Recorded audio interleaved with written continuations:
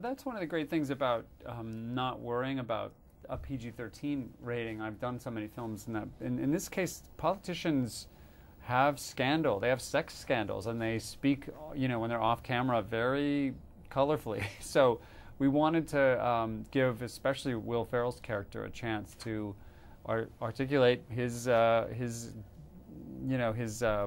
what's the right word? His craziness, with colorful language. So we decided to also, we wanted there to be scandals that reflected the way they work in real life. There have been cases of people tweeting pictures of their body parts, and there have been cases of both celebrities and politicians leaving incredibly obscene messages on people's answering machines by mistake. So we just didn't want to water that down. And once they have that, they don't have any trouble going off, and we'd never go too far. The only time we might have almost crossed the line is that we did an entire scene with Dylan McDermott in fully nude. And I like your face when you saw that. Yeah, he did a scene when he was in Cam's house after he had dumped Marty and wasn't organizing his campaign anymore, where Marty comes to visit Cam, and the way he finds out that Will Ferrell's character is being taken care of by Dylan McDermott's character is Dylan walks out of the shower stark naked and has a normal conversation. And he's actually doing it to mess with Marty's head, because Marty's so uncomfortable and has some sort of sexual identity issues anyway. So it was a great and very shocking thing, but we decided to cut it in the long run, mostly because it was tied to another story element. But it might have been a very, very striking moment.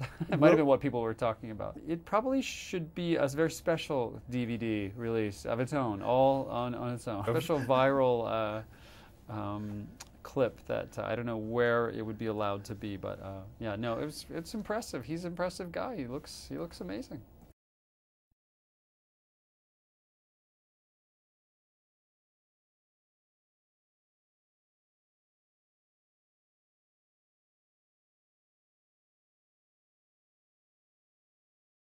I mostly just try to create a situation where they can feel free to try anything. And we shoot so much footage, and they trust me that I let them come into the editing room and have some say on how it's cut together, so they know they can play any amount they want. And then I really just try to stay out of the way. And my other favorite thing to do is to throw into the mix excellent secondary performers. Tertiary, the other one or two line people are often great. Like the guy in the Rainbow Land debate who jumps up and says, "I'm an American, I'm not going to go to Rainbow Land," where Zach's accused Will of writing a communist manifesto about the Rainbow Land and the pot of gold that was shared among the elves, or some ridiculous thing. So that guy threw a wild card into that scene in that debate that changed everything and made it really fun. So that's my job, is to cast the rest of the movie to create trouble for these guys.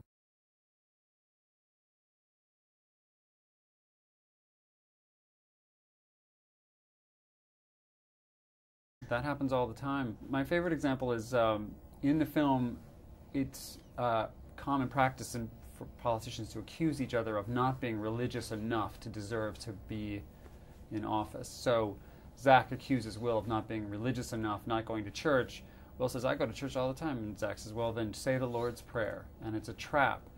Will doesn't know the Lord's Prayer, and Jason Sudeikis feeds the words to him by sign language from the back of the room. Well, he gets them all wrong, and Jason works harder and makes more and more ridiculous sign language to help him through it. And they improvised that entire thing, and it changed the feel of that whole scene, and also got us 5 or 6 big laughs in the middle of a scene that we didn't see coming.